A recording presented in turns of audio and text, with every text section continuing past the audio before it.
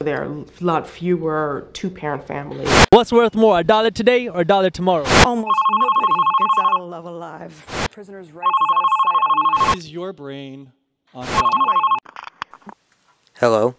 With Cyrus, this is my first time actually visibly having color blindness in my face. You know what I mean? I know people don't believe in racism or believe that racism still exists, but it's the first time anybody's ever approached me with it. So now it's like I got to learn how to handle new situations when they're not there. Right. Like I've been in situations where I've already dealt with atheists. I've also dealt with people who have this conservative mind state or, this other mind state. But now it's like, okay, so when new things happen, how do I approach it? How do I go out my way of thinking, go into this uncomfortable situation and do it? And I think that's what happened with the girl. Because people who are religious, who have done this for a few years, has talk about God or whatever else, I kind of know how to handle it. You know what I mean? Like I've dealt with creationists. I've dealt with people who try to convert me into any kind of religion. Like I've dealt with somebody who is just finding their way in religion. You know what I mean? Right. Who just recently got saved, just changed her life. She told me some of her situation a little bit. I guess why she found herself. How do I actually approach that? You know what I mean? It's more the newness of the situation. Right. On top of me using what information I have. Right. Because those things, it's harder for me to be concrete. Like if we're talking about specific subjects, then it is. Like if we're talking about, homosexuality, if we're talking about, all that stuff is the same. I'm the same with you on that. Like I've been there. I've thought about certain situations. I even when I get information, I process it. I might add it to my information. It might change some point of views, but it's really just a matter of whatever. Like even yesterday, we had a conversation differently with other people. I had a lot of conversations yesterday, a little bit later, about transgender. You know what I mean? And there was a lot of good shit that came out of that. You know what I mean? That made me think. Right. And those are things. There are things that I've already had my views about, but there was things that made me think it from a different aspect, but people took it from a different aspect. Gotcha. But it's these new situations that it's kind of harder. It's kind of harder for me. I'm still trying to find my way. I'll tell you what. With that young girl, like if that was me, if wow.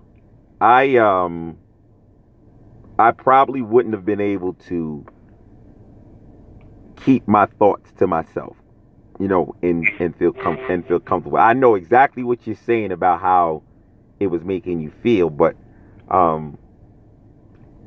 because I know that it's her and the kids that are coming after her that are the future, I would feel like it was my responsibility to at least just say how I feel. Not even about trying to convert her or anything. Just, she asks me a question directly, I'll give her a direct answer. What if she, I'm thinking about what would have happened after I said, my feelings, like, whatever.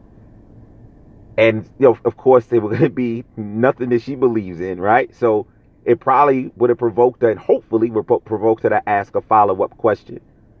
I easily would have probably just shut it down by saying this. Listen, it's not about, you're young, I want you to go ahead and go through life and kind of figure things out on your own. But, in respects to this situation right here, I would just say treat Christianity as a system of discipline, and that only. Don't take everything that you hear for absolute truth, unless you've done your own research and you figured it out to be true. And 9 times out of 10, I don't know what research you could do to kind of confirm a lot of the stuff that's in the Bible. But, I would just say confirm it first, or do your best to, before you just decide that anything that you hear coming out of Christianity is what it is. I would just say that. And then hopefully, as you get older, get a little wiser, more experiences, you'll be able to, come to your own conclusion.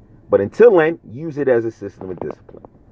You got yourself saved. Apparently, you probably was doing some things, maybe, that you felt were against what, people think the idea of God is. You shouldn't be doing certain things or whatever. So you was feeling a certain way. You wanted to change your life.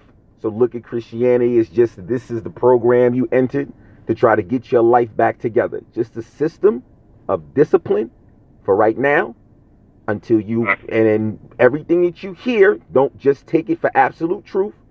Go ahead and do some research, and young darling, you're going to be fine. That's how I would approach it. I wouldn't try to convert anything.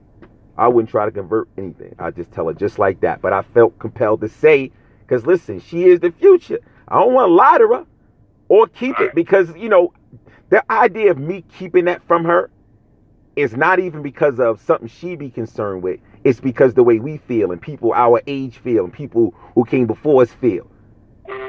So the idea of Christianity and religion and stuff, the way that it is now, of course we feel the way we feel when someone asks a question. But she the future, so I'm not going to lie to her. Right. I'm at least tell her how I feel, and then tell her hopefully as she gets older and she has her experiences, she'll come to her own conclusion, whatever it is. Hopefully, she understands the truth. But then that's where the critical thinking exercise comes in. Now you ain't just going to be robotic and just say, okay, jumping into Christianity and everything that I hear, I'm going to just follow BBB. No. Question all of that shit. Question it all. Question